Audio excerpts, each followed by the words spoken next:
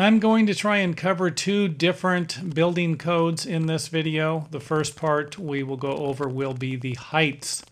What is the minimum or maximum height that a deck, patio, balcony, or even a porch we might consider, even though it's not written in the building code book. The distance that you're going to be concerned about will be the distance from the top of the landing, the top of the exterior floor, and the top of the interior floor. It cannot be more than 4 inches. This is what the building code is requiring. So again, the distance from the top of the floor on the exterior, top of the deck, top of the balcony, to the top of the floor in the interior cannot be more than 4 inches. Now this is building code 1008.1.5 floor elevations on page 248 of the International Building Code. I've got the book right here in front of me. And remember, this might not apply to your specific area. I'm just providing you with general information here. Next up on the list is a set of stairs going up to an exterior door opening, and you see this a lot in mobile homes and trailers and stuff like that, and they might even have different codes. These building codes are for permanent structures, more or less.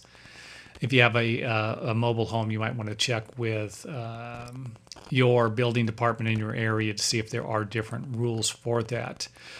Now, this stairway has a couple of rules. It's under the same section and it's on the same page in the book.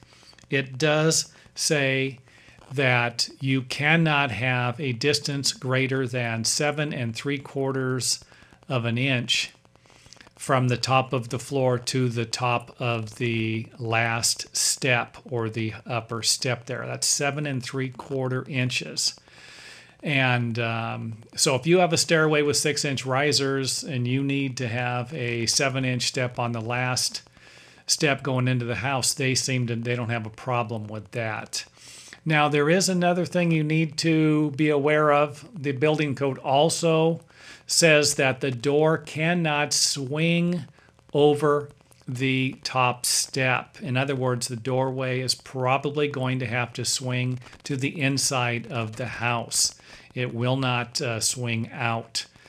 And however, it just doesn't make sense to me. If you have a screen door on, it says that you're actually allowed to have the screen door swing out.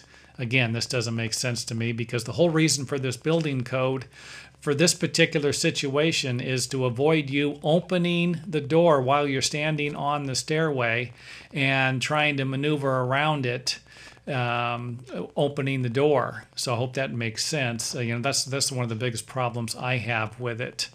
And again, this is page 248 of the International Building Code, 1008.1.5 floor elevations, and they have a few other building codes in there too that you might want to check out if you're going to be doing interior stairway transitions.